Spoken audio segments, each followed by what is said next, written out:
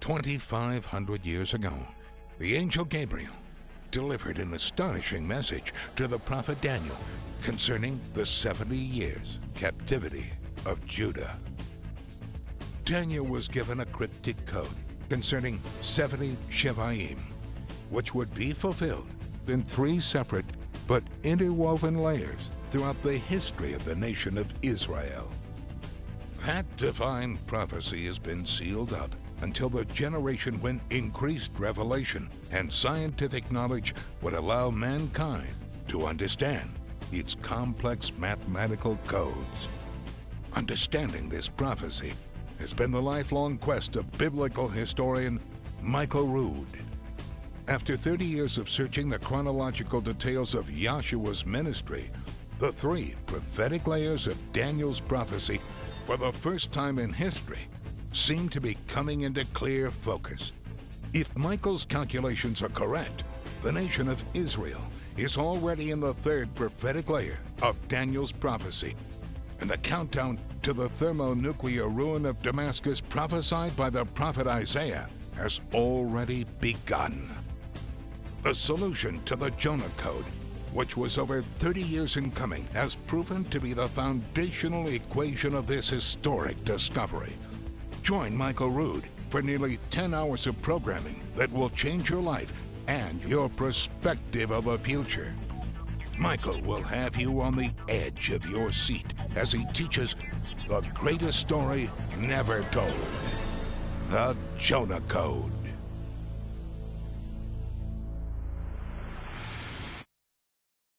This is the very time that it's done.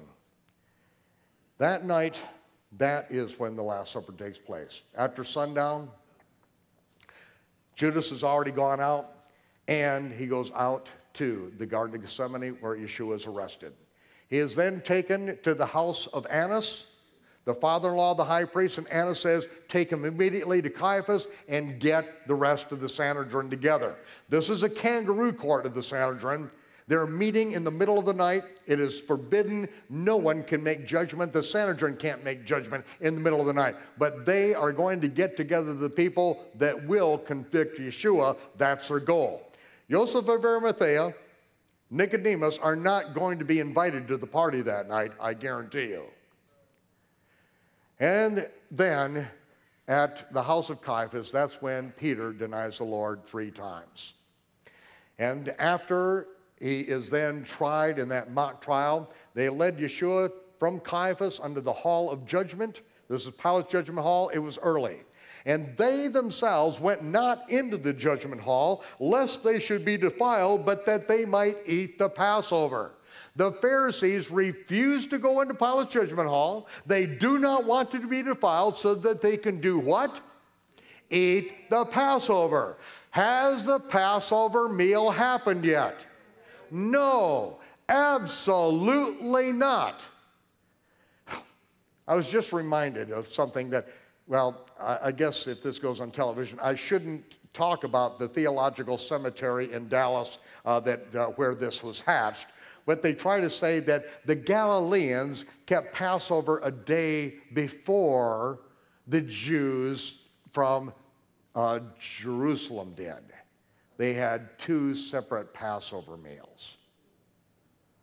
Only in your sick, twisted Western Gentile mind. It's never happened in the whole course of human history. But no, we got to make up stuff. Just make up stuff thinking that people are so stupid they cannot read the Bible and they can't read history for themselves. Oh, another one. Another great one, that the high priest, they tied a rope around the leg of the high priest in case he died in the Holy of Holies, they could drag him out. Who made that one up? But yet it has a life of its own, never in the history of the world. I mean, you can never read this anywhere. It was just made up in America, and they keep on going by. I mean, what prophetic shadow picture is that? I'm not sure. I guess Yeshua being dragged out of the throne room? I don't know. I mean, you know, it's like, I mean, the goofiest stuff gets made up. No, There's one Passover. There's one day the Passover lambs are sacrificed. The day of preparation, it's a work day. It's a 14th. That's all there is to it. And the lambs are eaten after sundown on the 15th. There's nothing else that works. Anything else is a fabrication. It's a fairy tale. Now, they didn't go into the judgment hall because they didn't want to be defiled so they could eat the Passover. So Pilate had to go all the way out. Yeshua's in the judgment hall. Pilate sees he's got somebody that's brought in for judgment early in the morning. They get him into this thing, and then he has to go all the way out and say, what accusations do you bring against this man? They answered and said, if he were not a malefactor, we would not have delivered him unto thee. And Pilate answered, then take him away and judge him according to your own law. Malefactor means bad guy. And Pilate says, if he weren't a malefactor, if he weren't a bad guy, we wouldn't have brought him to you. Okay, then judge him according to your law, because there's no such law against being a bad guy. You have to actually do something that's against the law. So if you got some kind of law against bad guys, then go ahead and judge them yourself. Don't bother me with this stuff. And then they came back and said, well, he's stirring up all sorts of insurrection. He makes himself a king. Oh, he makes himself a king. Well, this can sound a little bit like treason. And so Pilate entered into the judgment hall again and called for Yeshua, and he said, are you the king of the Jews? This is what they're saying. Are you the king of the Jews? And Yeshua answered and said, sayest thou this thing of thyself, or did others tell it of me? And Pilate answered, am I a Jew? See, Yeshua is calling him on the 9th commandment. Thou shalt not bear false witness. If someone has borne a witness against him, then the scriptures say that you bring the person that has borne the witness and the one that is being witnessed against. They are both brought before the judges, who make diligent inquiry to find out if this person has brought a legitimate charge. If the man has brought a false witness, if he does not have first-hand information himself, it is perjury. And if he has borne witness against this person, and if it would have cost this man his hand, his eye, or his life, then the same verdict will come upon that man. Cut off his hand, put out his eye, you kill him so that evil is put out of the land. Yeshua said, are you bearing this witness against me of yourself, or did someone else tell you? He said, am I beholden to the Torah? Am I a Jew? Am I supposed to go by your law of a witness? Your own nation and your priests have delivered you to me. What have you done? Bear witness against yourself. Now, can you please give me a little help here, Yeshua? Give me a bone. They want me to convict you, but they've given me nothing. Can you tell me something that you've done wrong that I can convict you of? See, self-incrimination is not legal either. And, and this is the place that I am just amazed. Because who is that drunken anti-Semite in Hollywood? Oh, Mel Gibson. Wait, I shouldn't say that. Okay, Mel Gibson, that brilliant Bible scholar, actually spent millions of dollars making a movie based on a dream of a clueless nun. Missed so much of this thing, because this is the point where Pilate goes back out and says, this man has done nothing wrong. I find no fault in him. 4 times he is going to tell the Pharisees, I find no fault in him. This time when he goes out, I find no fault, and he's done nothing wrong. He said, what do you mean? He is stirring up insurrection all over the Galilee. He said, the Galilee? He's from the Galilee? He said, yes, he's from the Galilee. Well, why didn't you say so? That's Herod's jurisdiction. Guards, get this man and march him up to Herod's palace. And so they then march Yeshua up to Herod's palace. The Pharisees trundle along behind. And when they get to Herod's palace, of course, it is announced that Pilate has sent Yeshua there for him because it's his jurisdiction. And when Herod hears this, Herod is so excited. He has wanted to see Yeshua for a long time. He has been talking about this for months. And finally, he's here. He thinks that maybe he's going to see him do a miracle, pull a rabbit out of the hat or something. And so Herod is really upbeat about this whole thing. Yeshua is brought in, and so Herod comes out and says, I have heard so much about you. Please. And as he begins to talk to him, Yeshua is absolutely stone-faced and doesn't open his mouth. He refused to say a single word to him. And Herod gets really upset at this point. You're not talking to me? And he begins to jeer and to mock him. And so he goes out and he finds out from the Pharisees, those who are accusing him, what these accusations are. Oh, he makes himself a king, the king of the Jews. Oh, we'll see about that. So he calls his guard and say, bring out the royal robe. They put the royal robe on him and they begin to mock him. They don't beat him, they just mock him. Oh, the big man, king of the Jews. Oh, yeah, you're really special. You're really going to take over the planet now, huh? And just kept on jeering and mocking him, trying to prod him, trying to get him to say something. He refused to utter a single word, and Herod was just absolutely furious. Took the robe off him, marched him back down to Pilate. This time, Herod goes down with him.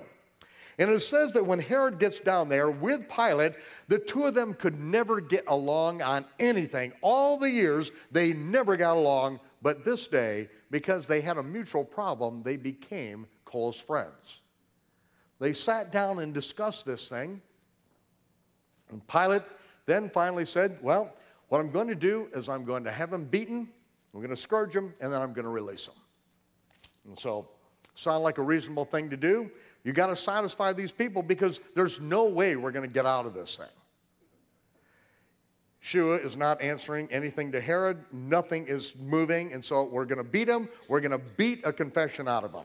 And so they strip Yeshua's garments off him, and then a Roman soldier takes a scourge, which has leather thongs on them with pieces of bone and metal tied to the ends, and the first time that he puts it into Yeshua's back and strikes that scourge into him and then rips it away, and chunks of flesh and blood go flying everywhere, and not a word comes out of Yeshua's mouth. Whoa, they are marveling at this. They have never seen anyone hold their tongue like that. Oh, this big Roman soldier now, oh, we got a big boy on our hands, huh? He takes that scourge and one more time, rakes it across his back, and rips more chunks of flesh out of his body. And he doesn't say anything. He doesn't cry out a bit. They've never seen anything like this. And so now the manhood of this Roman soldier is being challenged. He can kill a bull with one punch, but he can't get this guy to scream, oh, we're going to see about that. Before it's over, it says Yeshua is more gnarled and mangled than any man had ever been. Chunks of his beard were just ripped out of his face. He was marred more than any man, yet he didn't open his mouth. And Pilate and Herod watched this. They had never seen anything like this in their life. Finally, they brought him out, said, behold, the man. Said, take him away, crucify him. Said, crucify him, this man has done nothing wrong. And he said, we have a law. And by our law, he ought to die because he made himself the Son of God. And when Pilate heard that, he was even more afraid. When he heard that, he makes himself the Son of God, they just saw him go through a beating that no man had ever gone through. He makes himself the Son of God, and Pilate went back in the judgment hall. And he said, who are you? Who are you? Yeshua didn't answer a word. You don't talk to me? You don't answer me? Don't you realize I have the power to release you, or I have the power to snuff out your life? Yeshua said, you have absolutely no power over me except that it's given to you from above. And right then, Pilate's blood ran cold. From that moment on, he sought to release him. There is no way that he wants anything to do with this. He is afraid. His wife has come out and said, have nothing to do with this innocent man, nothing to do with him. He's innocent. Pilate washes his hands. I am innocent of this man's blood. And he sat down in his judgment seat. It was a preparation of the Passover. The preparation of the Passover. It was about the 6th hour. He said, behold your king. And the chief priest said, we have no king but Caesar. And then he let him out because Pilate was finally put over a barrel. It was either his allegiance to Caesar or he was going to let this man go free. And with the pressure put on him, he said, take him away and crucify him. At the very hours the Passover lambs were being sacrificed in the Temple Mount, Yeshua was hanging there on the Roman cross. The rest of the details I can't go into tonight. That's why you must get the great secret of Solomon's temple. There is nothing that I will ever teach that's more important than what is in that. And if you have to sell your house, get that video. It's only $150,000 on sale right now. And a bargain at twice that price. When Yeshua knew his hour was come, he said, I thirst. He cried out with a loud voice, it is finished. He bowed his head, and he gave up the ghost. And it says the Jews, therefore, because of the preparation, that the body should not remain upon the cross on the Sabbath day, for that Sabbath day was a high day. It wasn't a weekly Sabbath. This is a high day. It is the feast of unleavened bread coming up. Did not I tell you that this was the situation? Here it is right in the scripture. It is a high Sabbath, not a weekly Sabbath. They besought Pilate that their legs might be broken, that they might be taken away, because it sometimes took up to a week for a man to be tortured to death on the cross. So a Roman soldier came up to the first one hanging on the cross, took a big 65-pound steel bar and swung it and smashed his lower legs, and when his lower legs were broken, that man had no bones to push back up on to get another breath. And no matter how he struggled, he could not get another breath. And his eyes glassed over, and he was dead. Roman soldier walked up to the next one, took the steel bar, and one last blood-curdling scream. It was his last breath. And it says that when he came up to Yeshua, saw that he was dead already, marveled, but he didn't break his legs. The soldiers took a spear, pierced his side, and out came blood and water. The Passover lamb was not to have a broken bone for a reason, because it was a picture of the Messiah. Now the next day that followed the day of preparation, the chief priests and the Pharisees came together unto Pilate, saying, Sir, we remember that deceiver said while he was still alive that after 3 days I will rise again. They knew what he said. It's only the Western Christian church that doesn't know what he said. Command, therefore, that the sepulchre be made sure until the end of the 3rd day. And just as the scriptures say that Messiah died for our sins, according to the scriptures, he was buried and he rose on the 3rd day, according to the scriptures. And so here is when it took place.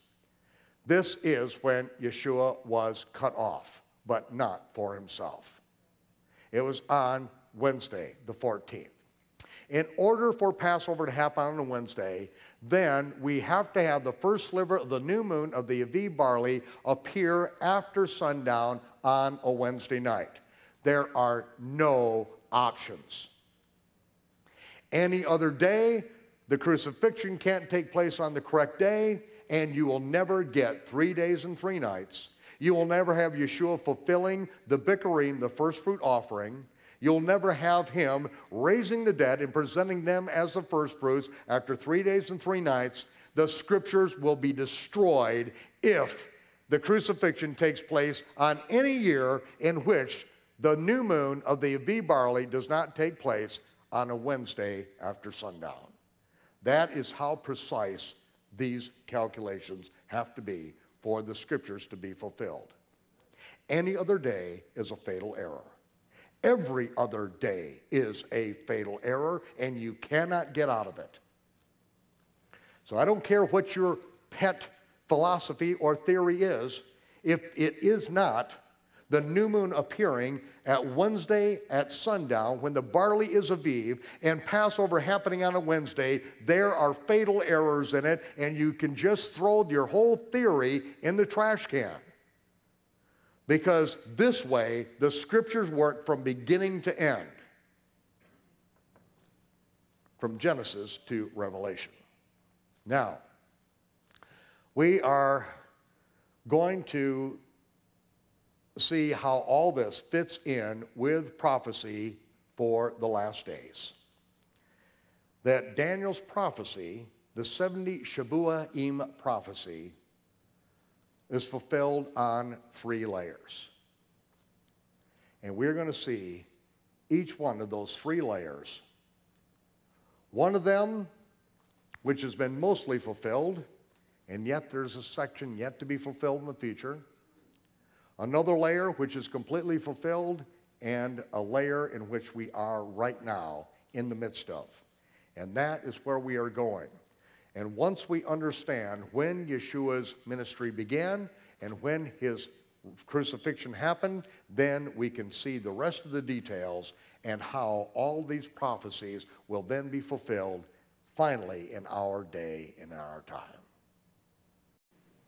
So what we have seen is that Yeshua's ministry, day 1 of week 1, began on the 19th day of the 11th month of 4026 from creation, which was 27 of the Common Era of February 16th. That was day 1, week 1. That is the day that Yeshua was mikvahed in the Jordan. That is the day that the Holy Spirit came down upon him in the form of a dove, remained on him. That was the one sign that the high priest chosen by the Almighty, Yohanan ben Zechariah the Cohen, the son of Zechariah and Elisheva, that is the day that he mikvahed him, and he heard the voice from heaven that said, "This is my beloved Son, in whom I am well pleased."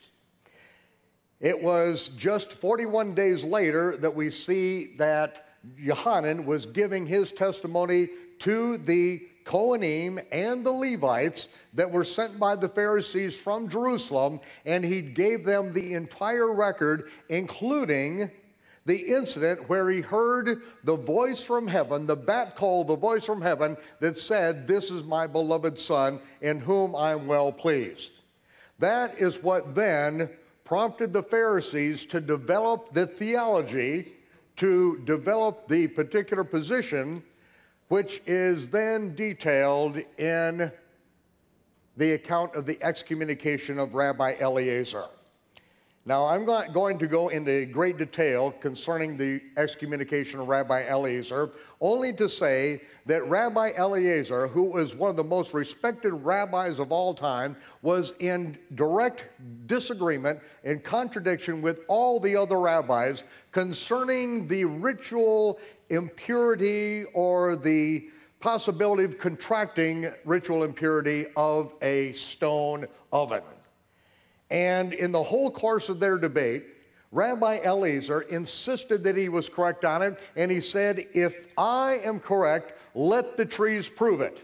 And right then, as everyone looked outside, an entire orchard was uprooted and flew up into the sky, and all the rabbis turned to Rabbi Eliezer and said, "That's an incredible miracle, but we don't listen to trees."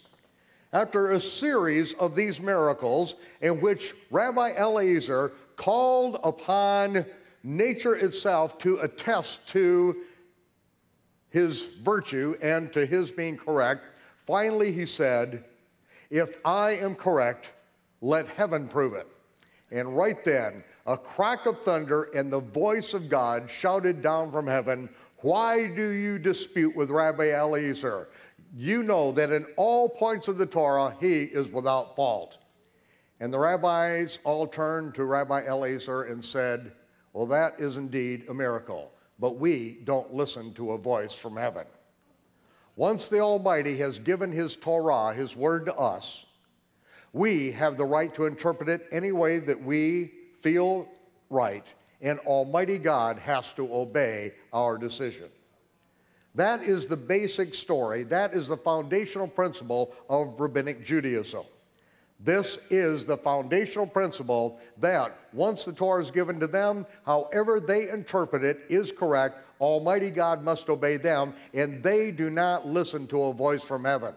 I believe that that response by the Pharisees came as the direct testimony from John, who said, I heard a voice from heaven that said, this is my beloved Son in whom I am well pleased. And the Pharisees said, we don't listen to a voice from heaven. We have our own religious system. Almighty God must obey us now. Well, we see in Yeshua's ministry that he didn't do a whole lot of obeying anything that the Pharisees had instituted. And not that I am at war with the Pharisees.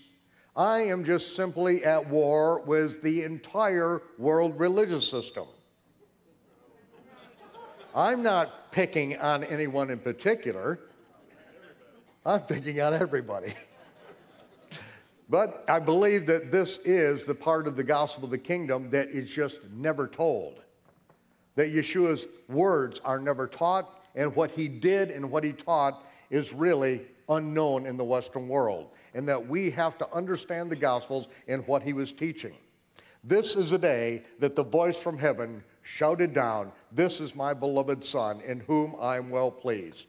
And then the day after, John gave his record to the Kohanim and the Levites sent by the Pharisees. That very next day, he saw Yeshua come out of the wilderness, and he pointed at him as two of his disciples stood by his side and said, behold, the Lamb of God, which takes away the sin of the world.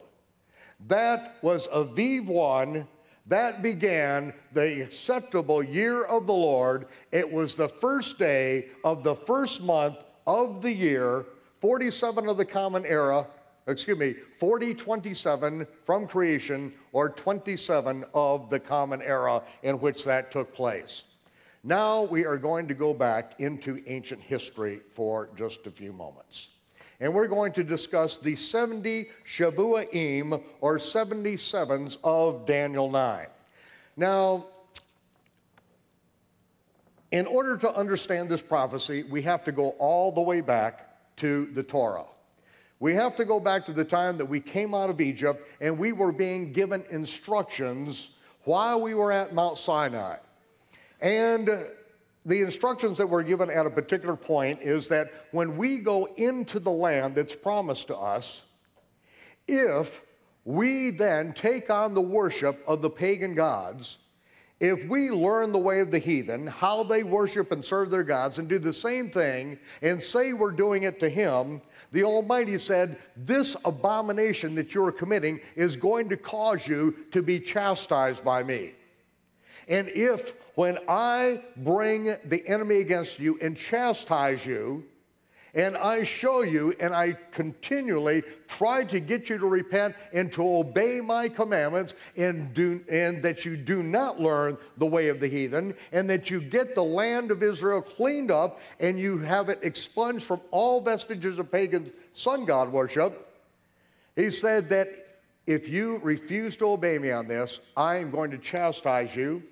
And when you are punished by the enemy, if you still refuse to obey me and come back to me, I'm going to multiply your captivity 7 times. And he said it over and over and over and over. Why did he repeat it so many times? Because that's exactly what Israel did. The northern 10 tribes, no matter how many times the Syrians came against us, because we were involved in pagan sun god worship. We refused to worship the true God according to spirit and truth as we were given the commandments.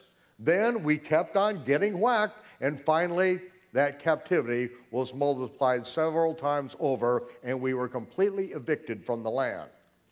There was also another prophecy in the very same section that said that once we entered the land, and it was contingent upon us first entering the land, but when we got into the land, then we were to count 7 years. And the 7th year that we were in the land was to be a Sabbath year. And we were not to sow, we were not to reap, we were to just to let the land lay fallow. And what we had harvested from the 6th year would not only last through the 7th year, but when we planted in the 8th year, we would still be eating of the produce of the 6th year while the plants were growing up, and we would still be living in the abundance of the 6th year in the 9th year. Now, this is an incredible promise that we were given, that we were going to be able to let the land to rest. We ourselves could rest. We could spend the time in the scriptures and to have a sabbatical, to have every 7th year of our lives to spend in studying the scriptures and letting the land rest, and we ourselves being able to rest somewhat in that year. What a wonderful gift this was. And so we were told every 7th year, we are to let the land rest. And if we did not let the land rest, that the Almighty would send the enemy against us, and the enemy would carry us away into a foreign country, and while we are gone out of the land will have its Sabbath rest. So he said that the land is going to have a Sabbath rest every 7 years. And we are either going to do it my way or we're going to do it my way. But we are going to do it my way. The land is going to rest. Every 7th year, the land will have its Sabbath, and after 7 Sabbath years, the very next year would be a Jubilee year. And that is a special rest year. Now, Jeremiah prophesied that Judah would be taken into captivity and that we would serve 70 years in captivity. Why? Because for the 480-year period of the kings, we never kept the Sabbath year. We owed exactly 70 years in which we would be in captivity and the land must rest. Now, this is the period of time in which Daniel lived. Daniel was from the household of the king. He was of the royal family. He was trained in all the wisdom of Judah, all the wisdom of the scriptures. He was taken into captivity, and he was trained in all the wisdom of the Chaldeans as well. Daniel was the president of Babylon under 3 different kings, 3 different emperors. He was one of the most wealthy men in the entire empire. And near the end of his life, Daniel was reading the scroll of Jeremiah, which is written in the handwriting of Baruch, his scribe.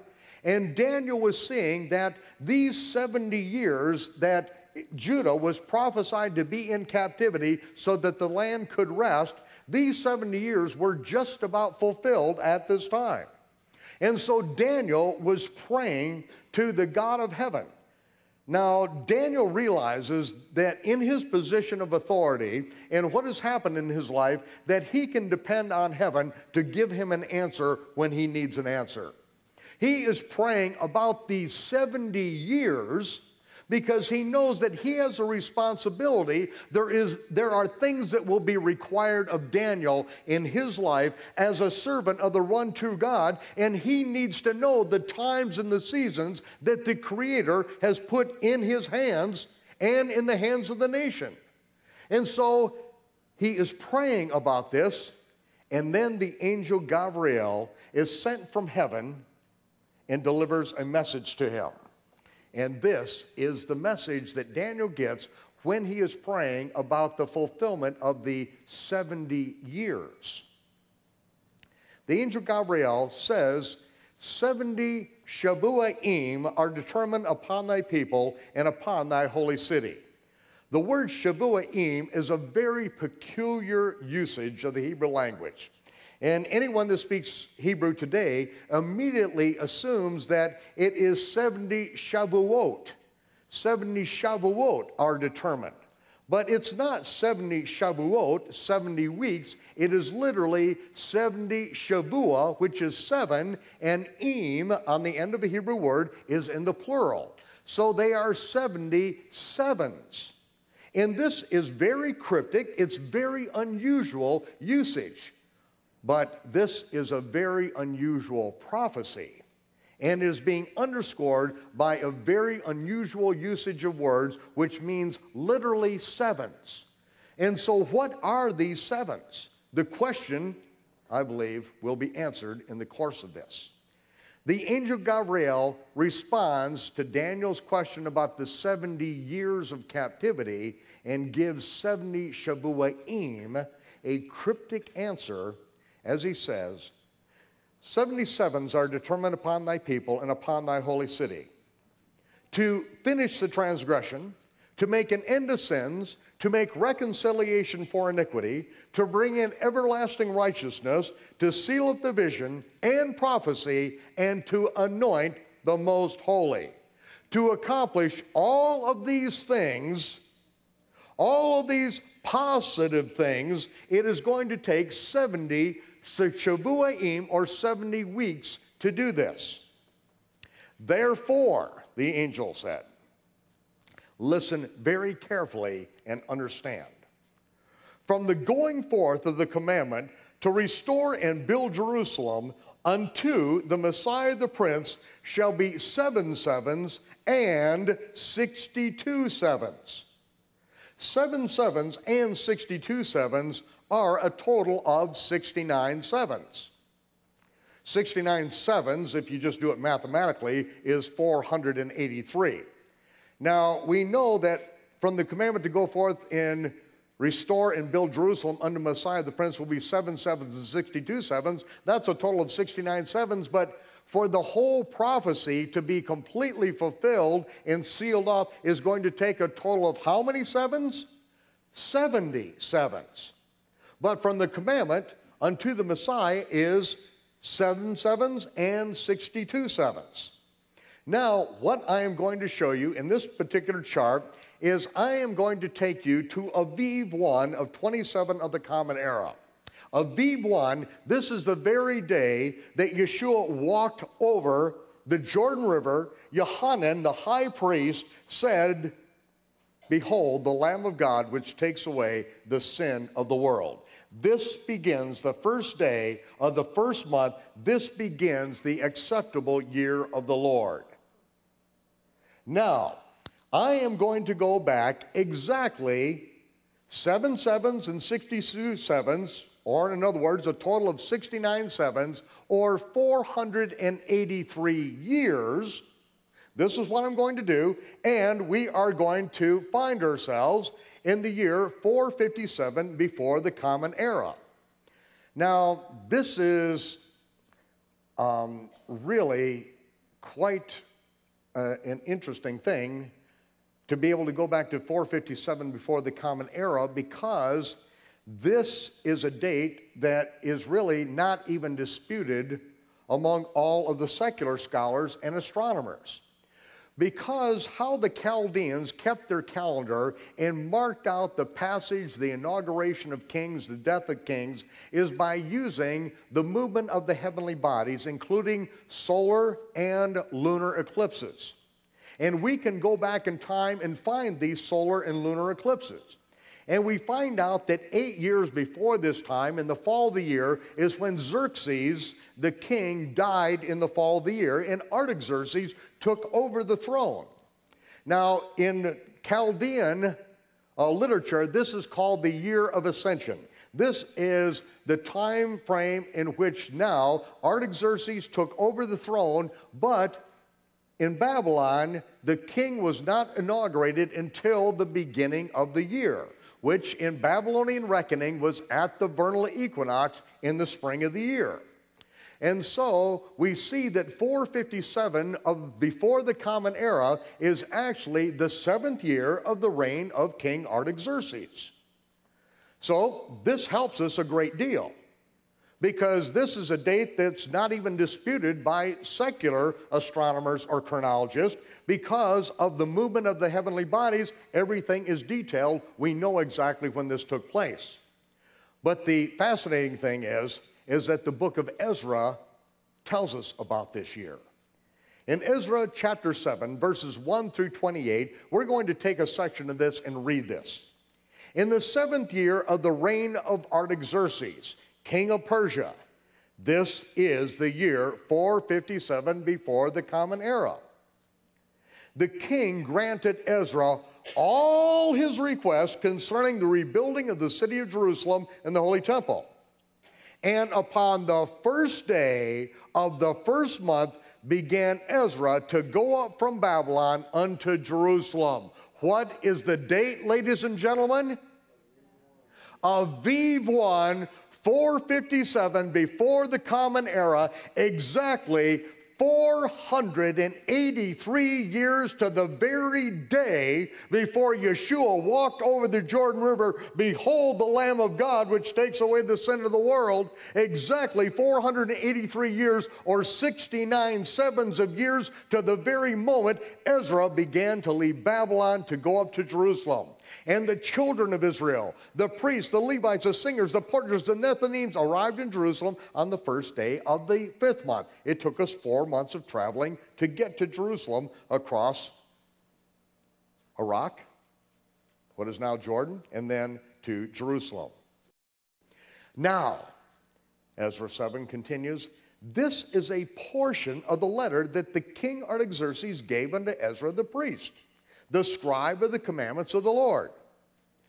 I, Artaxerxes, make a decree that all they of the people of Israel and their priests and Levites in my realm, which are minded of their own free will to go up to Jerusalem, go with thee.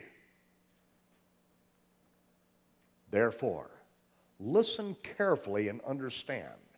From the going forth of the commandment to restore and build Jerusalem unto the Messiah the Prince shall be 7 sevens and 62 sevens, exactly to the very day, the first day of the first month. Ladies and gentlemen, you are only going to get one Messiah. And this is it. The ancient Jewish sages said that to find the timing of the coming of the Messiah, one needs look no further than the book of Daniel. But once he came, and he didn't play religion the way they wanted him to play, then they were the first ones that said, we don't listen to heaven. Ladies and gentlemen, this nails it absolutely dead on. We have proven when Yeshua comes. We have proven when his baptism was, when he came out of the wilderness, when he went up to Jerusalem. All these details are there. Now we see that he literally is fulfilling what the prophet Daniel was given by the angel Gabriel, and this is how it goes down. From Aviv 1, that's when the acceptable year of the Lord begins. And then it says, unto the Messiah the Prince shall be 7 sevens. From the going forth of the command to restore Jerusalem unto the Messiah the Prince shall be 7 sevens. And it says the wall will be built again in the street, literally the plaza. That's the platform upon which the temple is going to be rebuilt. Solomon's temple will then be rebuilt and replaced by Zerubbabel's temple. And it says the wall will be built again in the plaza, even in troublous times. And that we see that when we went up and we began to restore and build Jerusalem, that is when Sanballat and the people who were in the nation, the Samaritans, came against us and tried to thwart us in everything that we were doing. It records that time as specifying that we had a trowel in one hand, a sword in the other. indicating that half of the people were on guard duty, the other half of the people were building. And it was a troublesome time in which we actually rebuilt the city and the wall, and it took 7 sevens or 49 years to do it. 7 Sabbath years is what it would take, 7 sevens. And then it says, unto the Messiah the Prince shall be not only 7 sevens, but also 62 sevens. So from that time the 7 sevens ended, you add another 62 sevens, and we come to Aviv 1, 27 of the Common Era. And then there's another phrase here. After 62 sevens shall the Messiah be cut off, but not for himself. So again, after the 62 sevens, which ends up in the year 27 of the Common Era, beginning the acceptable year of the Lord, then 1 year later in 28 of the Common Era, that is when the Messiah is cut off, but not for himself. Now,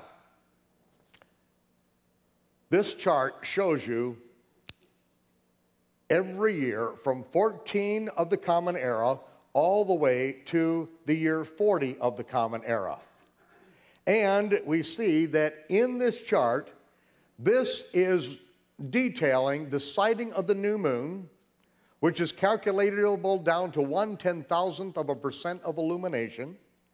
And in that, we see that in all these years, the first time that we have a Wednesday at sundown in which the new moon appears is going to be in the year 17 of the Common Era. 17 of the Common Era doesn't even get us close to when Yeshua's ministry began, right? It was 10 years before. Yeshua is not yet 20 years of age at this particular point in time. So can that be the year of the crucifixion? No. In fact, for Yeshua to have a 70-week ministry, 490 days, to be a fulfillment of the second level of Daniel's prophecy, there must be an Adar bet.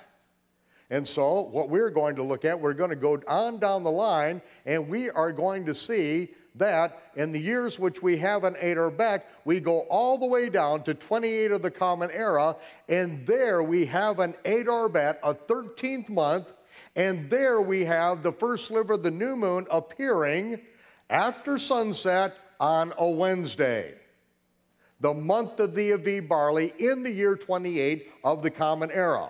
When is the next available time? We go all the way to the year 34 of the Common Era, and that is the next moment in time in which we have the first sliver of the new moon appearing Wednesday at sundown, so that we will have a Wednesday sacrifice of the Passover lambs. Ladies and gentlemen, these are your only choices. You get 2. 34 of the Common Era, in which Yeshua is now 37 years old. He's dying of old age instead of on the cross. In which literally Yeshua would have to have about a 7-year ministry. And I've heard people say this, he had about a 7-year ministry.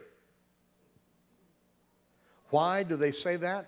Not because it's found any place in the Bible, because they have a favorite eschatology, a favorite chronology that they're trying to work out that has nothing to do with reality. Ladies and gentlemen, you have one choice, and here it is, 28 of the Common Era. You can go to any accomplished astronomer in the world, and this is exactly what you are going to find. This is the Creator's original time clock, and this nails down exactly the year in which it took place. Now, as it says in Daniel 9:27, it says that he shall confirm the covenant with many for 1/7. The word he here, Hal Lindsey translated into the Antichrist in his book, Late Great Planet Earth. This concept is not found any place in the pages of Scripture, nowhere in the book of Daniel, but it was fabricated in the imagination of Hal Lindsey.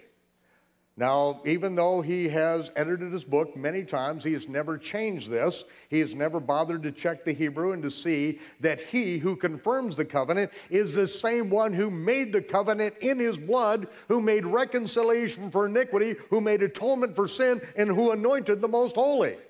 It's the Messiah who was cut off, but not for himself. He is the one who will confirm the covenant that's been made in his blood.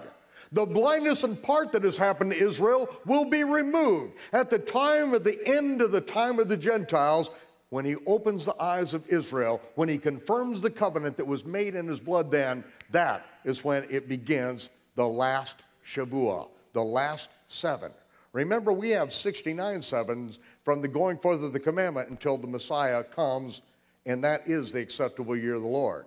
He is cut off in the next year after the 62 sevens. But yet there's 1 7 left remaining, is there not? That's right. And here it is. It is called the confirmation of the covenant. And when the covenant is confirmed, that begins the last 7.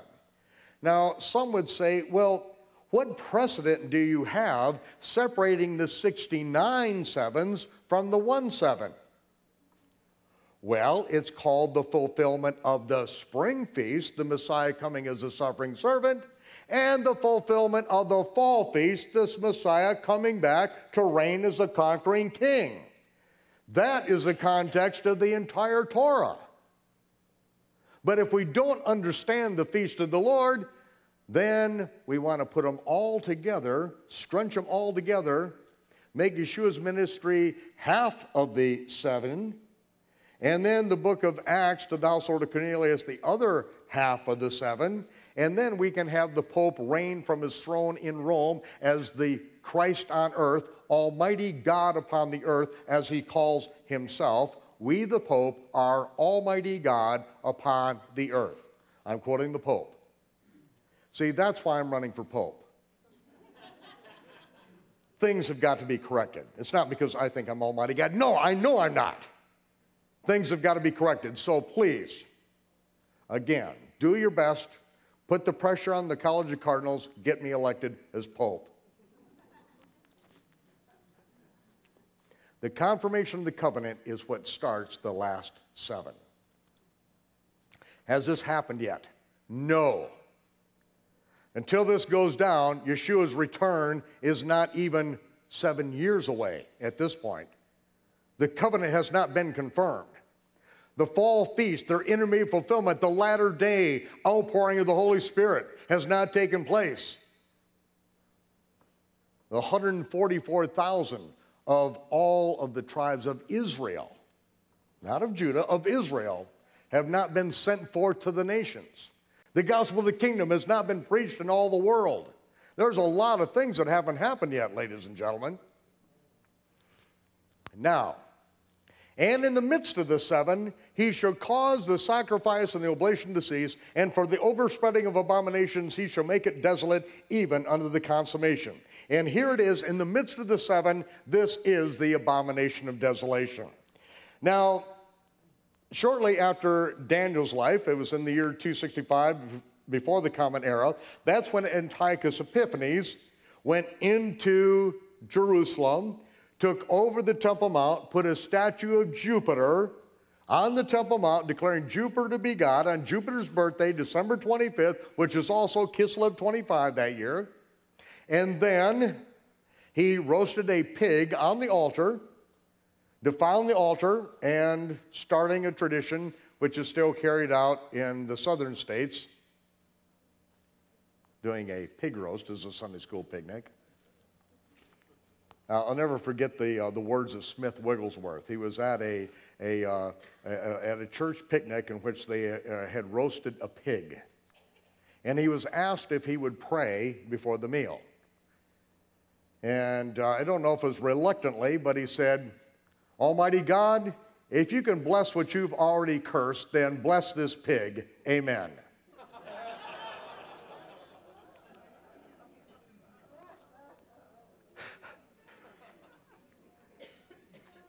In the time of Antiochus, roasting that pig on the altar was the abomination that made the altar desolate. That was the abomination of desolation back then.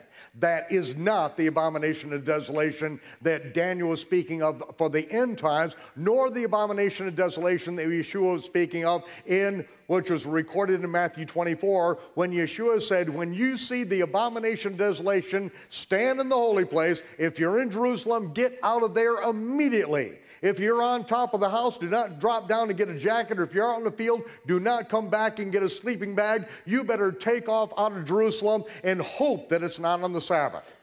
Because if you've got to get 1 million people out of Jerusalem with no buses and no taxi cabs running, it is going to be extremely difficult. You better hope you don't have any little children that you're pregnant or nursing, because then is going to come great tribulation, such as has never been from the beginning of time, nor ever shall be, and except those days that be shortened, there shall no flesh be saved. Mankind is going to bring himself to the brink of destruction, and it's all going to start. The telos is going to begin when you see the abomination of desolation, and that is when it takes place in the midst of that last seven. The last seven has not started yet.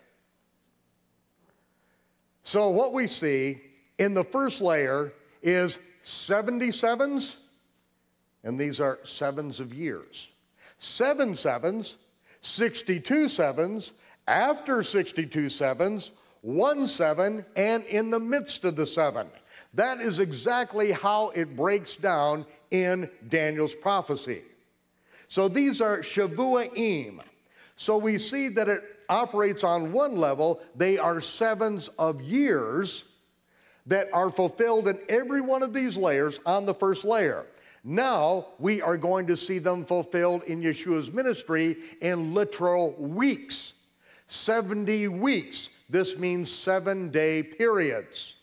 70 weeks are determined. And these 70 weeks are determined from when Yeshua is baptized in water until the day that he baptizes with the Holy Spirit. It is exactly 70 weeks, 490 days to the day, and most of the time we know where he is on a daily basis, and a lot of the times just on a weekly basis, but we can track him and see his ministry as he fulfills the second layer of Daniel's prophecy. Now, I did not set out to correct the calendar to understand the future. I went back to correct the ancient biblical calendar because in order to detail the Messiah's ministry and understand the chronology of the Gospels, the ancient calendar must be understood. There is no way that the Gospels can be understood, the chronology can be put together unless we understand the ancient calendar and the feast of the Lord and when they are being fulfilled. You can never count to 3. You can never find the year that it happened. None of these things have ever been detailed in American Christianity before this very day. And so what you are learning right now are things that the sages have desired to look into. I have desired to see them my whole life and had no understanding why I woke up one day and I was absolutely compelled and driven to restore the ancient biblical calendar. Why? Because I needed to understand the ministry of Yeshua. The Gospels were the things that drove me, that I had to understand these things. And as I've been teaching now for over 10 years, you can't understand the Gospels until you understand the Torah and the prophets. So after I introduced this whole concept 7.5 years ago, and it was recorded out here on the West Coast, and those tapes went out, and many scholars through these years have said it's the finest work I've ever done because it's the first time the Gospels have ever made sense. And this is a report I'm getting from THDs and doctors of divinity and PhDs that finally it's all fitting. But 7.5 years ago, after I introduced it in 6 hours, I stopped. And since then, I've been teaching the Torah and the prophets all these years so that the foundation is laid so that we can finally understand the Gospels. So after all this time is saying that we have to understand the Torah and the prophets in order to understand the Gospels, and I've been teaching the Torah and the prophets all these years. Now I'm saying it's time for believers to understand the Gospels, but you have to start by stripping away all the Babylonian sun god worship that you inherited, or you will never understand a single word that Yeshua is teaching. You'll never find the gate that leads to life, because we've been so immersed in a false religious system that we can't count to three. We can't get one single sign right. The only sign that we were ever given, the only sign that we were ever promised, and we can't get it, and who cares? Well, I care. You care. I want to follow the true Messiah. I'm tired of another Jesus dressed up like a Babylonian sun god.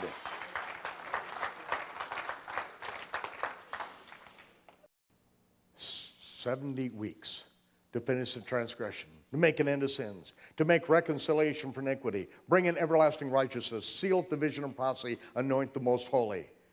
70 weeks, 7 weeks, 62 weeks, after 62 weeks, 1 week, in the midst of the week. We are going to see this same pattern now in Yeshua's ministry. Watch it as it comes down. After 62 weeks shall Messiah be cut off, but not for himself. Take a look at the calendar. Right here is week number 62 of Yeshua's ministry. I didn't make this up. These dates, the sighting of the new moon, accurate down to 1/10,000% of illumination. We are just watching Yeshua's ministry unfold through the year, and we find out at the end of week number 62, when the Passover lamb is selected, Yeshua makes his triumphal entry. And now, after 62 weeks, it begins the 63rd week right here. 1 week, here it is. The 1 week happens after 62 weeks. In the midst of the week, right here in the midst of the week, that is when Yeshua is cut off, but not for himself. The mathematical probabilities of this happening are a bazillion to 1. You can quote me on that. 1 bazillion to 1. And now we're going to take a look at this chart as we bring it up and see again that the anointing at Lazarus' house happens on the last day of the 62nd week. And the 63rd week begins, and this is where it begins, and this is where it ends. 1 week, Yeshua is cut off in the midst of the week. Now it says 7 weeks. Where are the 7 weeks in this pattern? Remember, after 3 days and 3 nights in the grave, then the first fruit offering is done on the morning of the first day of the week, after the weekly Sabbath during the Feast of Unleavened Bread. At that moment, we begin counting 7 sevens. 7 Sabbaths. And the day following 7 Sabbaths is Shavuot. The 7th Sabbath is day 49 of the counting of the Omer. It is also day 490 of Yeshua's ministry. In order for that to be correct, that means there cannot be 1 month that is 29 days that was 30, or 1 day that was actually 30 that is counted as 29. Every one of them has to be right. So that the 490th day of the Yeshua's ministry is the 49th day of the counting of the Omer. The 7 sevens are right here. And he shall confirm the covenant with many for 1/7. We're going to go back to Daniel's original reckoning. 1/7 period of year, right here, the confirmation of the covenant. Remember, this is when the last 7 begins. But you notice there are no dates there. What I'm going to present to you tonight is that with the 3rd layer of Daniel's prophecy, we can put a date in there.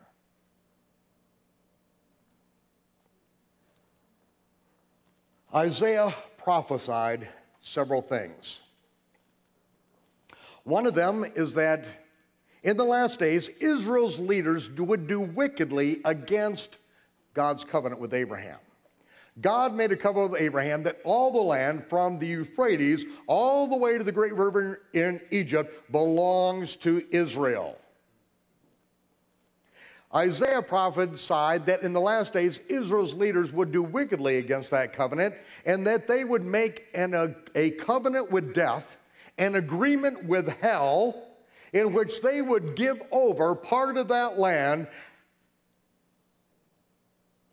for the exchange of a promise of peace. This covenant with death was typified by Isaiah as a bed too short to stretch out on, and as covers that are not long enough to cover.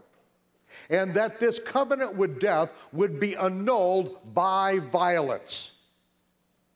Now, going by that precise detail, and realizing that Israel entered into such a covenant on September 13th, 1993, which is known as the Oslo Peace Accord, which Oslo in modern Hebrew means toilet seat, by the way. So don't tell me the Almighty does not have a sense of humor. The Toilet Seat Accord of 1993 was confirmed on Tishri 1 of that year. That covenant from September 13th, those who made that covenant said it was a 7-year agreement, a 7-year covenant, in which at the end of the 7 years, part of Jerusalem would be turned over to the Palestinians. The Temple Mount was up for grabs by the Pope, and there was going to be quite an exchange that goes on. Now, if this is the covenant with death, and I believe that it was, I said that the Almighty will annul that covenant with death, and that we would see violence erupt in Jerusalem before sundown, September 28th of 2000. Because at sundown, that would have been the full 7 years, according to the Creator's calendar, and it had to be annulled before sundown. The morning of September 28, 2000, Aaron Schron went up on the Temple Mount, opened the Bible, read the prophecy of Ezekiel, the violence erupted, the bloodshed began, the second intifada ensued, the covenant with death was annulled by violence on that very day. Now, that is why I said, this proves the Almighty runs the universe according to His calendar and to His time clock. Now, honestly, I expected that war to ramp up much more furiously than it did. I expected that thing to go full-blown at that time, and it didn't. Well, I'm very thankful that, that my expectation was not fulfilled. You know, frankly, I don't know about you, but, you know, I do believe the Scriptures say that those who desire to see the day of the Lord lack understanding. You know, I'm not stupid, but I want to be aware of the times and seasons which we live and not pretend that everything is going to go on the way it always has, that we're going to live happily ever after. We need to face reality. The book of Revelation was written to the servants of the Messiah who need to know some of the tough things that we're going to have to face. And so, when that happened, that proved to me the Creator runs the universe on His calendar and His time clock. Anyone that wants to argue about wanting to keep the rabbinic calendar or this calendar or that calendar, I don't care what calendar you want to keep. You can keep the Zulu pygmy calendar for all I care. I'm just not going anyplace with you, okay? And I'm not saying you have to go anyplace with me either. Isaiah also prophesied an incredible event. Who hath heard such a thing? Who has seen such things? Shall the earth be made to bring forth in one day? Shall a nation be born at once?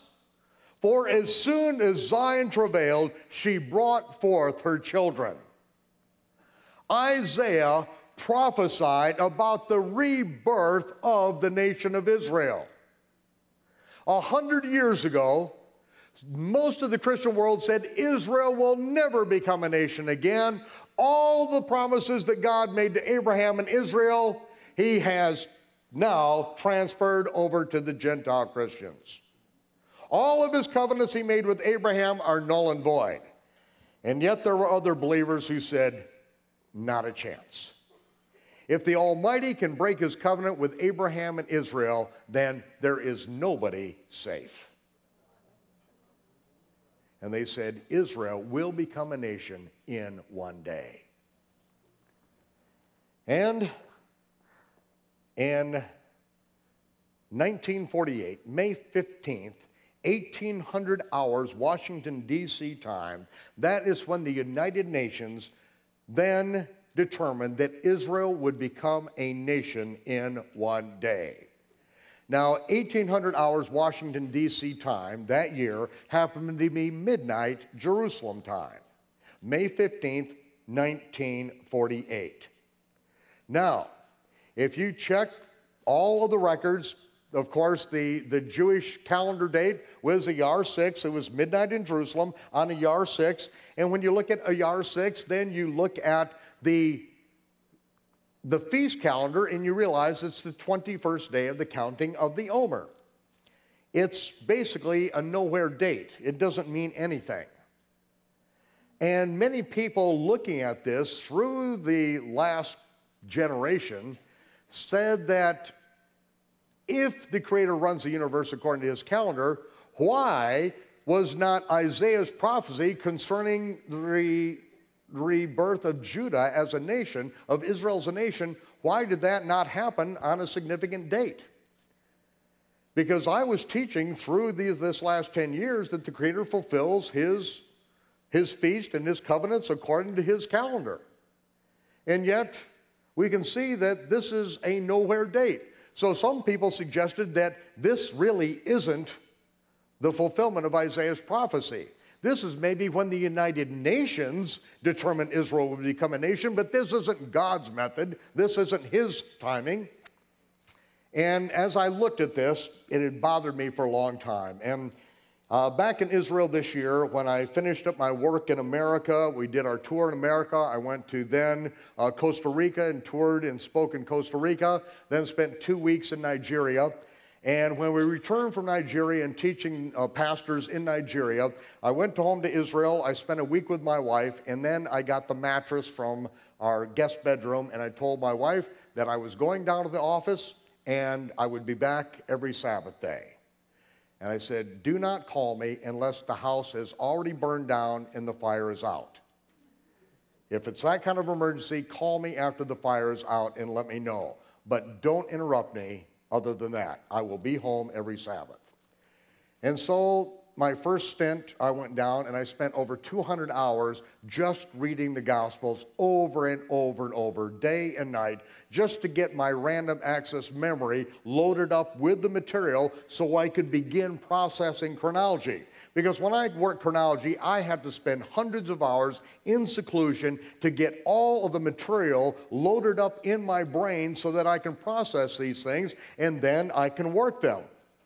And so I had been working on that for a good 200 hours, and then my next 100 hours, I was working with ancient calendar calculations.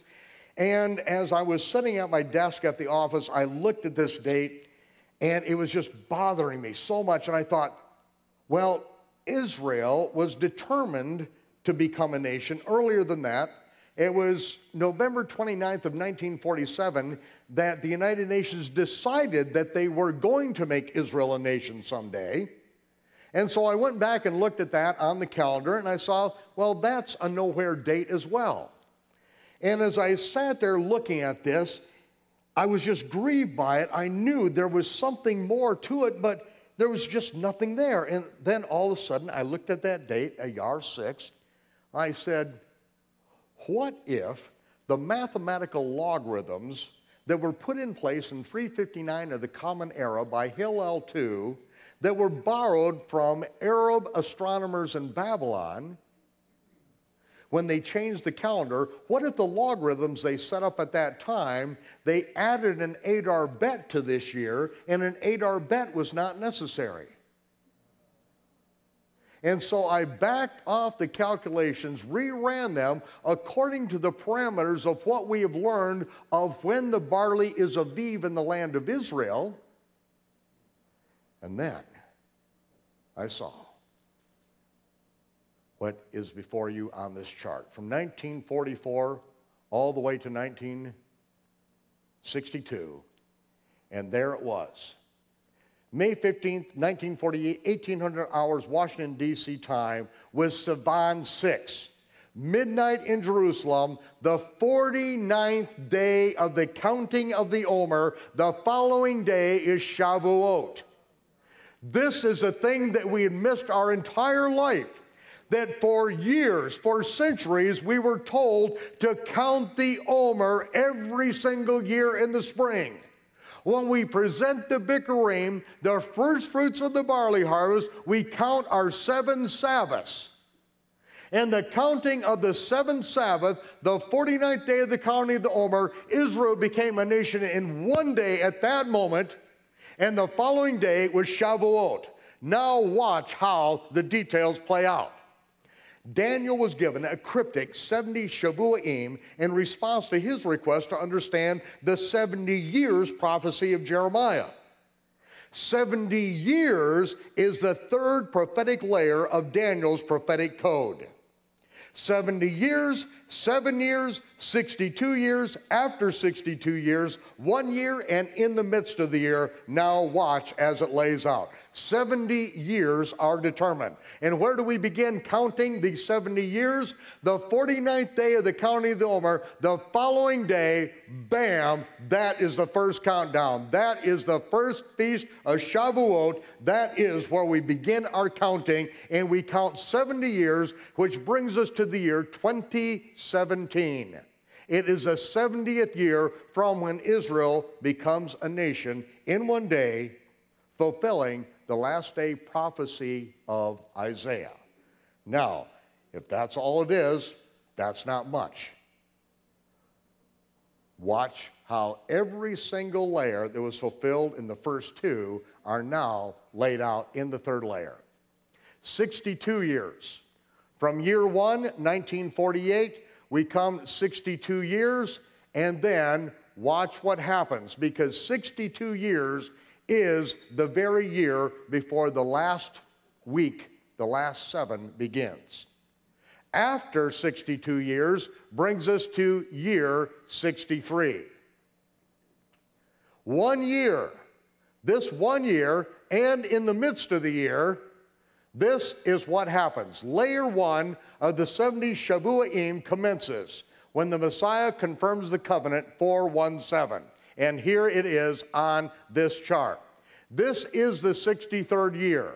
In this year, in the midst of the year, that is when we begin we begin Tishri 1 of 6010, and that also begins when the covenant is confirmed and begins the last 7, the last Shavuot,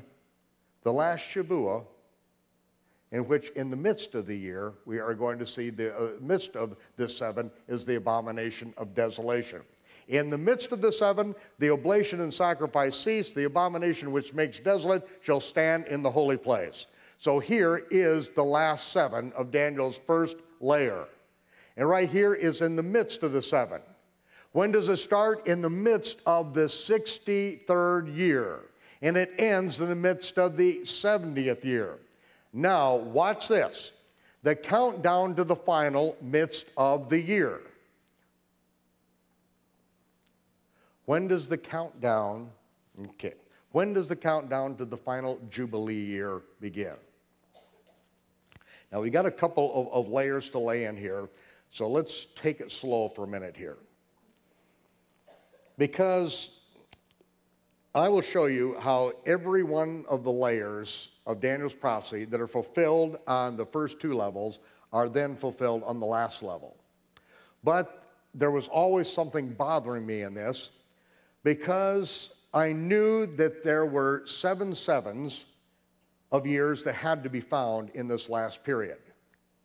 There has to be the 7 sevens of years that brings us up to the final Jubilee. But the question is, how are the Jubilees determined? The same way as the Feast of Shavuot is determined. In other words, every year, when the first sliver of the new moon appears and the barley is aviv, those qualifying things will then let us know when Passover is and the Feast of Unleavened Bread. Once we know when that week is, we can find the weekly Sabbath, and then we can find out at that moment when we are going to have the Bikurim, first fruit harvest, and then we can begin counting our 7 Sabbaths from then. But until certain things take place, we can't even begin counting. That's why the scripture says that day and hour knows no man. The Creator's reckoning of time does not allow us to calculate things far into the future. We have to wait until certain things take place, and once they take place, then we can begin counting. And until they happen, we don't know what to count from. Every year it's like that. It would be nice to say that 120 Jubilees from creation would be the year 6001, and everything would come down exactly on the year 6001. But there's nothing in the scripture that tells us to start counting Jubilees from creation. When we start counting the 7 Sabbaths, it's from when we enter the land. So we've been thrown out of the land several times. Israel became a nation in one day, but yet did we fulfill anything at that point that would allow us to begin counting the 7 Sabbaths to the Jubilee at that time? Obviously not, because we came to Israel's Jubilee from when they became a nation, and about the biggest thing that happened that year is Breitling made a new watch for Israel's 50th Jubilee. I mean, no, nothing prophetically happened. I mean, concerning the Creator's time, nothing happened at that time. Nothing took place that year. But what took place the 20th year of when Israel became a nation? The 20th year of a male child, of a man-child, is when they go to war. Israel's 20th year was 1967. 8 Arab nations attacked Israel. The world military strategist said Israel would be history in just a couple months. There is no way that Israel will survive. Israel fought for 6 days, and the 7th day, Israel rested. The 7th day, all of Israel's enemies surrendered. What did they surrender to? You can hear the story of how the Syrian tank division was rolling across the Golan Heights, and they stopped and turned around and went right back to Syria and surrendered. Why? They saw the divisions of Israeli tanks firing away and coming at them, and they knew that they would not survive the attack. They turned around and went back and surrendered. What was actually up on the Golan Heights? An Israeli tank with the track blown off it, firing one 105 howitzer. That's all that was up there. The miracles that happened to get Israel's enemies to surrender after 6 days of fighting could only be orchestrated by heaven. It was not because of Israel's superior military might. It's because the Almighty fought for them. That is the time that Israel took Jerusalem for the first time in nearly 2,000 years. We took Jerusalem, we took the Temple Mount, and that began the counting of the 7 sevens. Watch where it lands up. 1, 2, 3, 4, 5, 6, 7. And the Jubilee year is the 70th year from when Israel became a nation. Right down to the year.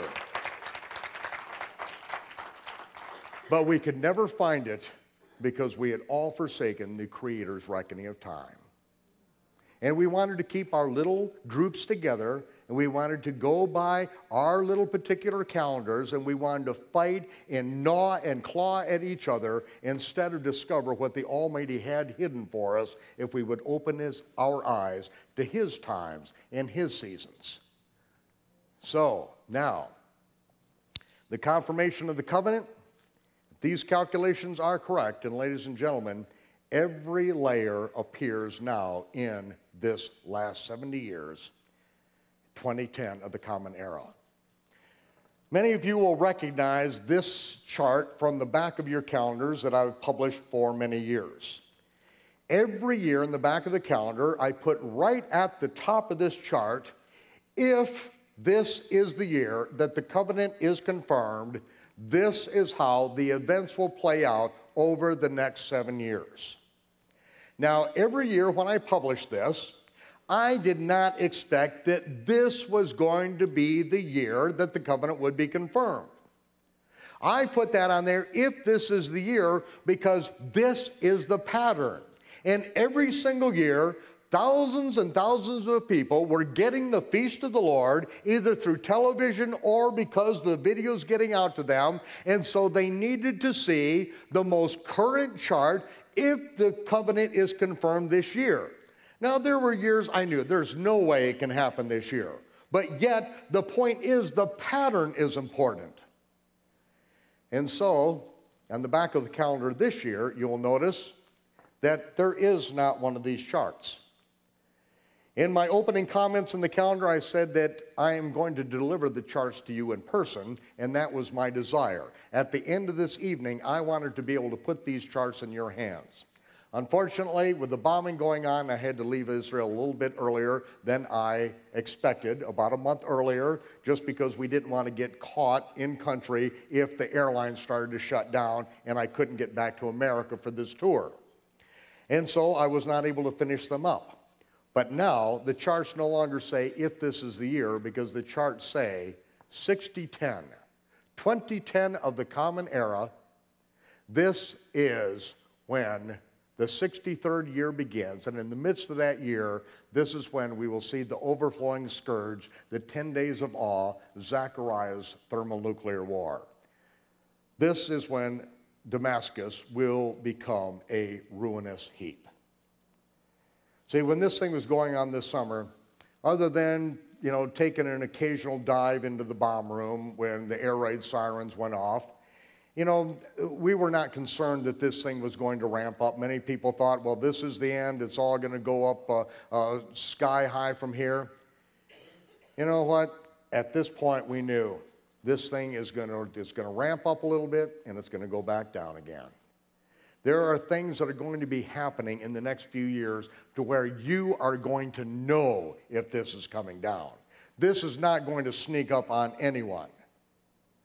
But I will say that if this is not the pattern, if this is not the third layer of the fulfillment of the 70 Shavuot prophecy of Daniel that we are in right now, then you can just all relax, because this pattern cannot repeat for generations.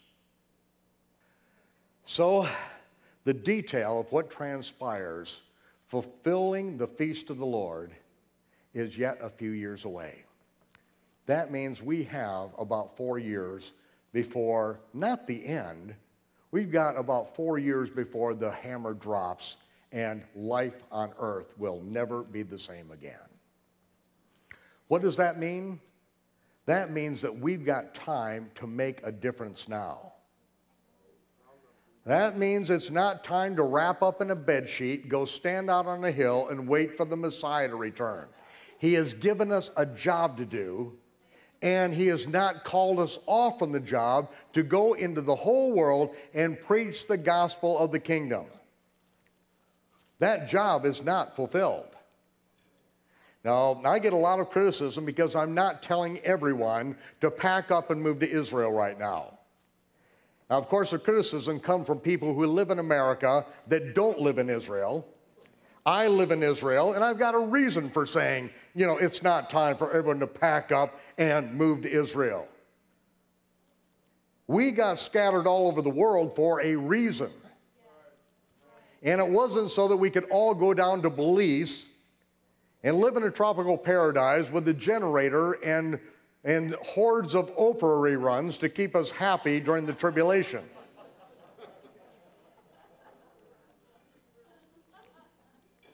We've been sent into the whole world to preach the good news of the gospel of the kingdom and wake people up and let them know that Yeshua is the prophet that we must obey, that he has shown us the way into the kingdom.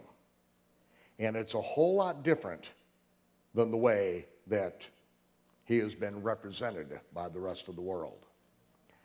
Now, this is the lunar chart from the year 1994 all the way to the year 2018. Would you like to see what happens in the year 2017? No, I'm not going to show you. Because there are some things that you just can't tell in advance. The Almighty runs the universe according to his calendar and his time clock, and he has constructed it in such a way that we must trust him. We can't plan it all out in the future and think it's going to go our way. Even the details of what I lay out, I'm under no delusion that things are going to go exactly the way I think they're going to go. They are going to go exactly the way the Almighty has planned them, and he is the one who lets us in on a little bit of the picture once in a while. And so Daniel's prophecy that he was given, this cryptic 70 Shabuim, is fulfilled in weeks of years. That brings us to the coming of the Messiah and when the Messiah is cut off. And it also promises in the future that there will be a time that he, the Messiah, confirms the covenant with his people, and it starts the last 7. We are shown that the second layer shows us when Yeshua is baptized in water, and it is literally 70 weeks or 490 days until he baptizes with the Holy Spirit in the outpouring of the Holy Spirit, the early rain. We are also shown on the third level that Daniel's 70 Shabuim, which was given to him in response to the question of the 70 years, that it brings us to the last 70 years leading up to the Messiah's return. And the Messiah's return is the 7th year of the last Shavuah. And where it all begins is the fulfillment of Isaiah's prophecy. Israel will become a nation again in one day, and Israel became a nation on the 49th day of the counting of the Omer. Now we finally understand why every single year, as we have been counting the Omer, and we have looked at each other and said, why are we counting the Omer? We know that we were told to do this forever. We know that we're doing it every year. We know that Yeshua, when he ascended on the 40th day of the counting of the Omer, he ascended to let us know that, it's not fulfilled yet. He left right in the middle of this whole thing, and yet there's something that we're supposed to do, and we are to count the Omer forever. Because in the last days, the Almighty would let his people know that his calendar and his time clock is still the way he rules the universe. And when Israel became a nation in one day, that started the last generation. The next day, we began counting, and we count 70 years to bring us into the fulfillment of the first layer of Daniel's prophecy and the third layer of Daniel's prophecy. But until we understood the second layer of Daniel's prophecy and understood that the Gospels show us the Messiah as he fulfills the feast of the Lord in the acceptable year of the Lord in 70 weeks, until we saw that, we could never calculate accurately either the first or the last fulfillment. And now you have all three in your hands at this point in time. For months, I would get chills thinking about this. When I saw this, that Israel became a nation one day on the 49th day of the count of the Omer, I started to feverishly put these charts together, and then I called my wife in the middle of the week and I said, I'm coming home, I have something to show you. Now, my wife, in her office on her desk, she keeps calculus and trigonometry books. She does calculus and trig problems for fun. She's a little strange. And when I laid this down in front of her and laid out the patterns and showed it to her, and she saw the patterns on this, she said, you have got to pray for an angel from heaven to confirm this. This is incredible. And so I prayed. We prayed together. And over the next several weeks, I had two people come to my house out of the blue that they were compelled to show me their chronology that they'd been working on. Now, one of these people I knew before, so I knew that this person wasn't an angel. But another person just showed up at my house on the Sabbath, and I'm thinking, you know, I don't know. This could be. You can't determine it. And so with both of these people, I sat down and I listened to the details, and then I pointed out where there were fatal errors in their reckoning. And both of them were willing to live with their fatal errors because their system was so important and they spent so much time on their system that the fatal errors were inconsequential. And I said, no, if the math doesn't work in one area, you have to throw the whole thing out because the math doesn't work. And so where was the confirmation? The confirmation is all I saw were fatal errors. And then one morning, 4 o'clock in the morning, I was awakened. I heard a voice that shouted at me, you have a fatal error. Well, I sat up in bed. I mean, the chills ran through me. They still run through me right now, thinking of that moment. Because I got up out of bed and I went upstairs and I first started looking at things that I had worked on 20 years ago, thought were correct, but had not rechecked them. And so I went back and rechecked them, and I found my error within about an hour, and it took me 36 straight hours to find the answer. But when I heard that, I realized that my entire system could be completely destroyed just like that. And I could be left with nothing after all these years. I found the error. 36 hours, when I found the answer, I realized the answer is so much greater than the error, the assumption that I'd lived with most of my life. And yet, there's one piece left of the puzzle, and that was the 7 sevens in the final Jubilee. I knew it had to be there. And I left Israel knowing it had to be there, but it's not there. I searched for it for months, and it was not there. I knew it had to be there, but without it, I knew this was incomplete. I can't say, I would love to say, thus saith the Lord, this is it, but I can't say it. I am showing you the patterns. I'm saying these patterns are dead on accurate and they are not repeatable in any soon generation. But yet I knew the 7 sevens leading up to the final Jubilee, I couldn't find it. And while I was on this tour, I took my afternoon nap. I woke up, and as soon as I woke up, I knew the answer. I hadn't thought of it in weeks, maybe a month. And the answer was right there. I got up, I charted it out, and I looked at it and I said, how stupid could I be? It's right there. It's so obvious anyone could figure this out. And then I realized, no, it's not because I'm stupid. That's beside the point. It's because we are blind until the Almighty opens our eyes, and there's nothing we can do about it. He is the one that decides to open our eyes when he opens our eyes, and when our eyes are open and we see, it's so obvious. But until that day, it's not obvious. So I asked you last night to pray, and I'm going to ask you to continue praying, because the Holy Spirit has got to confirm this to you. I can't do it. I have laid down the evidence before you and before all those that are watching. And the Holy Spirit has got to confirm this and let you know what you are supposed to do in this life. If we've got a few years to get some work done, that means these are going to be very important years, because what we are rewarded for eternity is dependent upon what we do in this life. Salvation is of grace. Reward is of merit.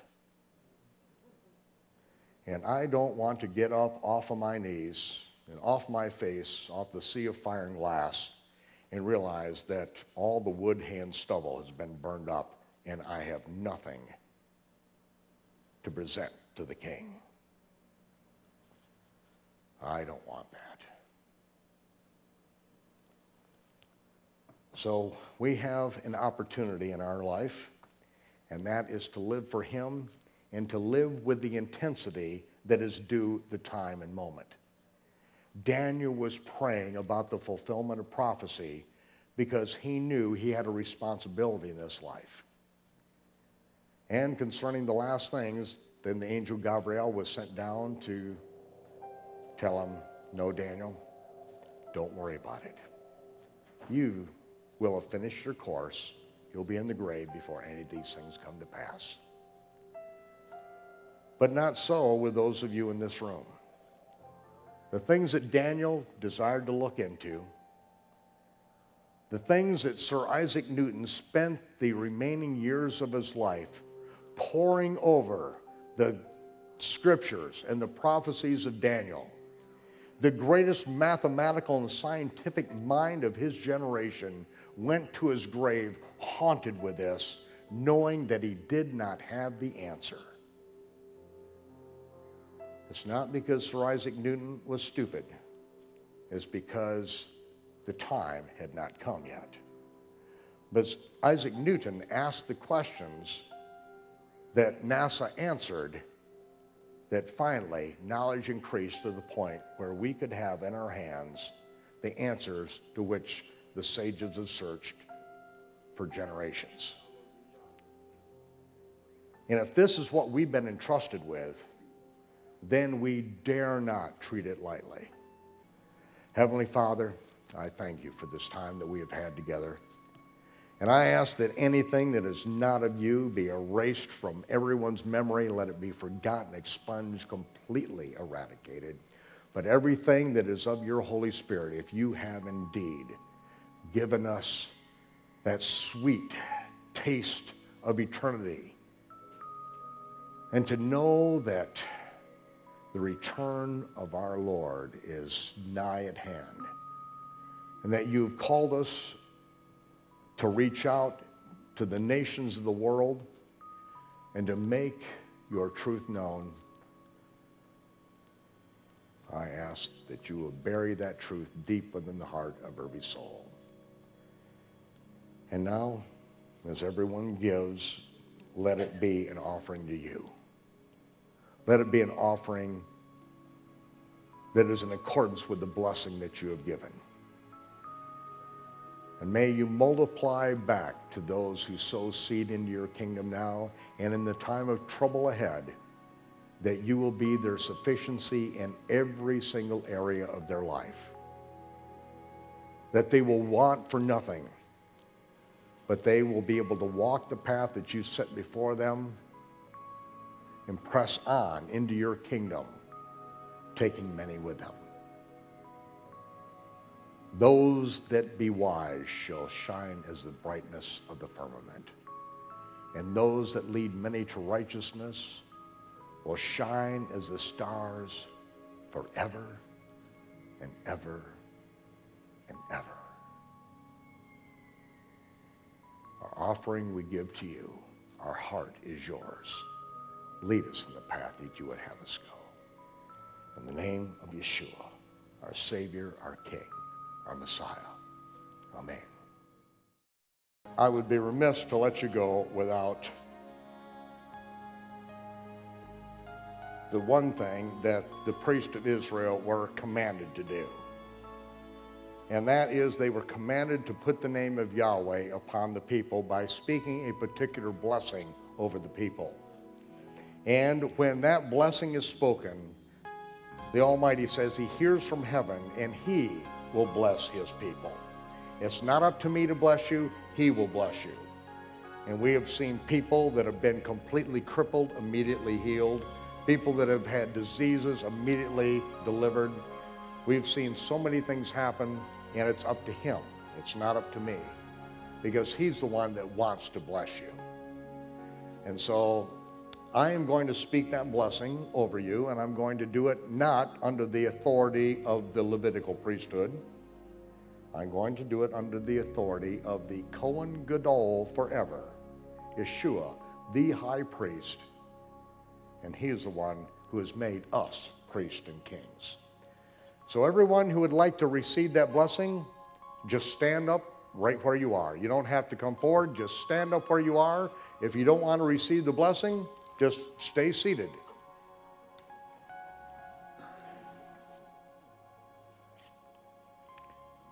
Yivarechacha Yahweh v'yishmerecha. Ya'ir Yahweh panav elecha v'chunecha. Yisa Yahweh panav elecha v'yashem Yecha Shalom. B'Shem Yeshua HaMashiach Sar Shalom. Yahweh bless you and keep you. Yahweh make his face to shine upon you and be gracious unto you. Yahweh lift up his countenance upon you and give you peace in the name of Yeshua, the Messiah, the Prince of Peace.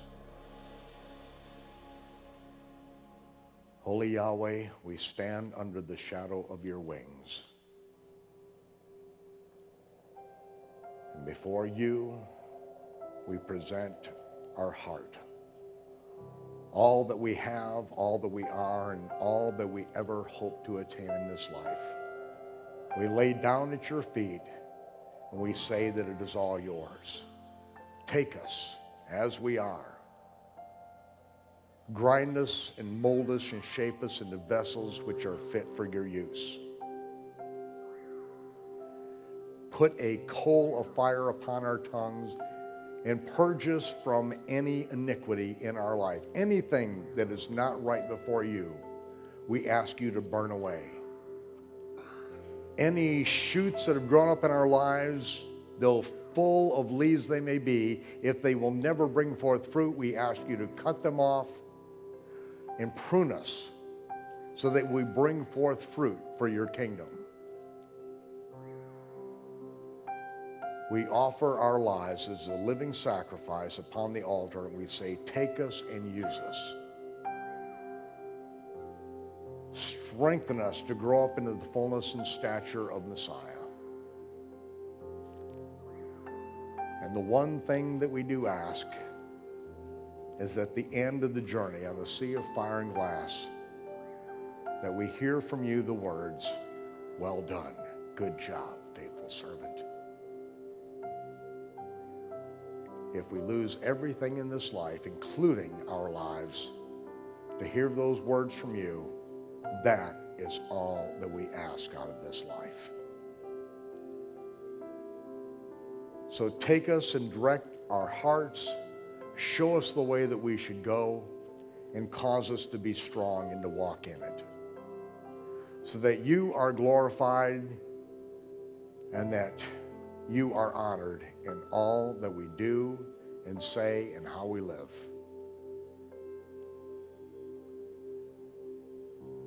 And this we say and this we pray in the name of Yeshua, our Savior and King. Amen. Shalom, Torah fans. I will see you on the sea of fire and glass when the smoke clears. Night.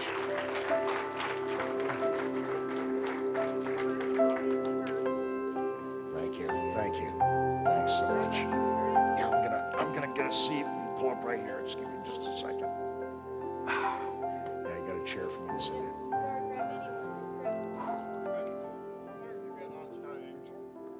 Over 2 years now. How long?